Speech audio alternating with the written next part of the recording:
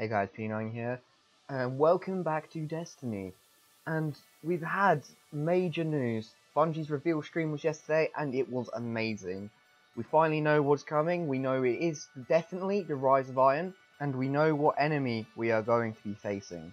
As I said in a previous video, it is the Fallen, but these aren't just regular Fallen. I'll bring up a picture on screen right now.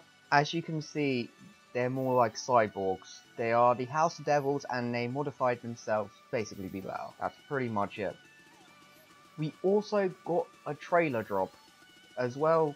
This was leaked before the stream, several hours before, for a Snapchat ad. But their trailer is just awesome. I'll leave a link in the description so you can watch it. I'll have some clips playing now, screenshots, etc. But it was great. I mean, we've seen the new social space which is coming, which is known as Felwinters Peak. It seems that, well, it's on top of a mountain. There's a temple area inside, like a shrine to the Iron Lords. As well as this new social space, we have a new area which everyone thought was going to happen. It had to happen, really, otherwise it wouldn't be a very good DLC. But we know this as the Plague Lands, which sounds just cool in itself. This area is located on Earth, so it's the first time we're going back to a planet and expanding on it. It just sounds great, and I can't wait to play it. All I can say is Bungie, why you no give this to me now? Please, I need this.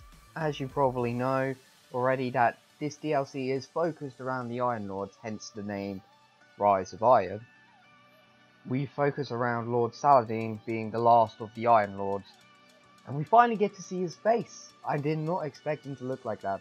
I mean, he walks around with a whole pack of wolves. That's just cool. I don't care what anyone says. If you can just walk around with a pack of wolves for the hell of it, you're a legend. Speaking of Lord Saladin, we see him in the promotional art I showed you last time, or you've seen around the internet, that he was carrying a giant axe.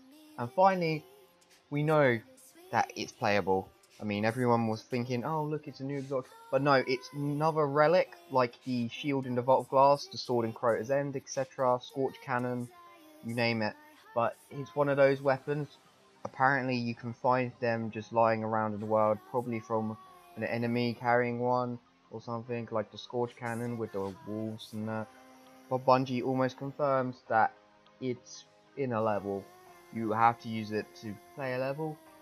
And which brings us on, is this the relic we are going to see in the raid? If so, good job Bungie. I always wanted a giant flaming axe in a raid. It just sounds fun. And yes, I know that sounds sarcastic, but I'm genuinely excited for that. It's just my voice. My voice is just naturally sarcastic, so there's a lot of things that sound like sarcasm which does get annoying when you're trying to be serious, but it doesn't matter. In the trailer we also see this thing, what looks like what's causing the plague. It looks familiar, it looks like Rasputin, so it could be a war mind they found, you don't know. But if that is what's causing the plague, it's going to be very interesting to go into the Golden Age technology with the war mind, etc. It looks like this is underground, so maybe you will get a cave system similar to the moon, like we've got the surface and then we've got the high fortress. I'm hoping for that. It'd be very nice to explore surface area and all these caves again. I'm assuming that's where the raid will take place, but we do have an image of the raid starting outside, I believe, because it starts on the wall, and the way this is, the Fallen were digging underground to find technology or something. They found that war mine. Not entirely sure of the story yet, but that's along the line, so I'm assuming it will be going down into the cave system in the raid, probably starting on the top of the wall, which I'll show an image here. And it's just like a giant wall of hate. It's amazing.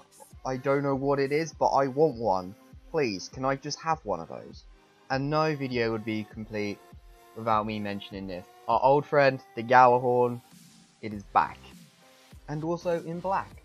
But only if you pre-order. It's a quest line you get given where everyone will have it, but the people who pre-order will get a chance of getting the black GHORN, and people without pre-ordering get the normal GHORN.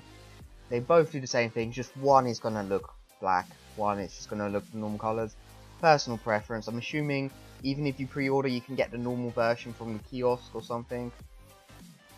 But either way, the GHORN is back. It's obviously not going to be as powerful as we remember in year 1. Still going to be a great weapon. Love it. I need it back. I miss using it. It's been a whole year since I've used it, and it's just time for it to come back. And with this, I believe all of the exotic weapons we haven't got, such as the Thorn, Icebreaker, Pocket Infinity, will be coming back.